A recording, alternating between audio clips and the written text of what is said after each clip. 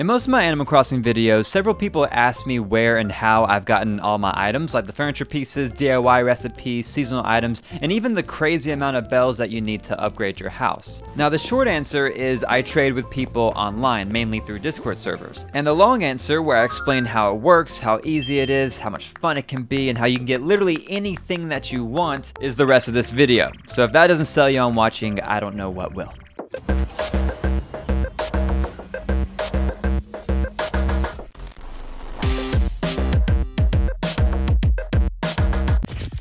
The main ways of getting any type of furniture items in New Horizons is by checking out the shops once a day, popping balloons, shaking trees, and giving and receiving gifts from your residents. Of course, all this is completely random, so you never know what you're actually going to get. And most people are totally fine playing like this. I mean, it is how the game was designed after all, but I'm not one of them, okay? I want everything right now, so I can start decorating and just make it all look the way that I want it to look, and that is where online trading comes in. Now, one of the beautiful things about New Horizons is that it has attracted a lot of people who do not play video games. Like, my wife is not a gamer in any way, but she now has her own Switch and has played this game every day for 3 months. And I see a lot of people joining Discord saying that they have no idea how to use it or what it is or how to find anything. So I'm making this video to go over that whole side of the game for people who are interested in online trading but don't really know how to navigate it. So online trading for me is so much fun. It's like a game within the game. It's like Animal Crossing metagaming when it comes to collecting items, gathering resources, getting bells, and not to mention that you're actually connecting with people instead of playing the game all by your lonesome.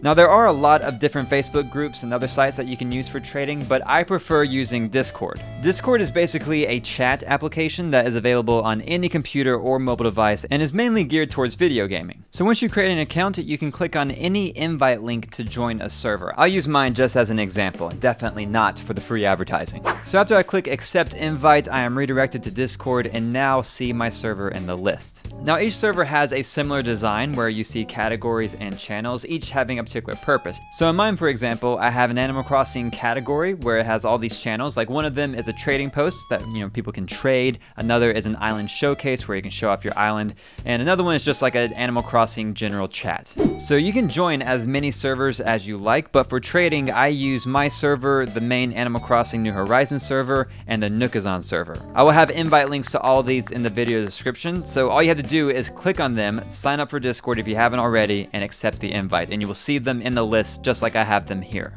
So the two Animal Crossing servers are set up pretty much the same way. If you're looking to trade, they both have categories for that. But I'm going to use Nookazon as the main example since that's the one that I use the most. So it's pretty straightforward. If you're looking for a certain piece of furniture, all you have to do is go to the furniture trade channel and post what you're looking for. 9 times out of 10, you will have at least one person message you looking to trade. Or, if you see something you like that someone's trading, all you have to do is click on the person's name to send them a direct message.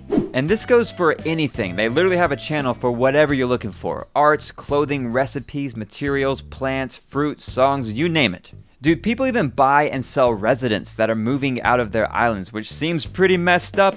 It doesn't sound like Animal Crossing, it sounds like Animal something else. Now, if you don't know exactly what you're looking for, Nookazon actually has a website that you can go to. It's just nookazon.com. You get it? Because Amazon.com? Nah, you get it.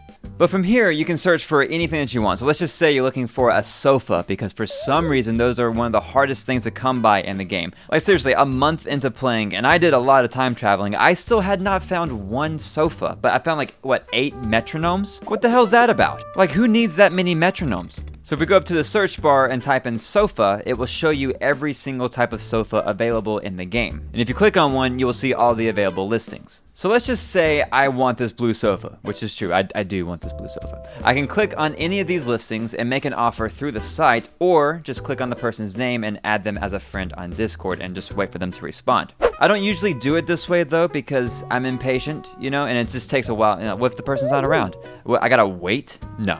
So what I do is find what I want, take a screenshot of it, and post a message in the appropriate channel asking very politely if anyone has one for sale. Which again, usually someone will message you back pretty quickly because there's a lot of people in here. I mean, look at it. It never stops. This is always going.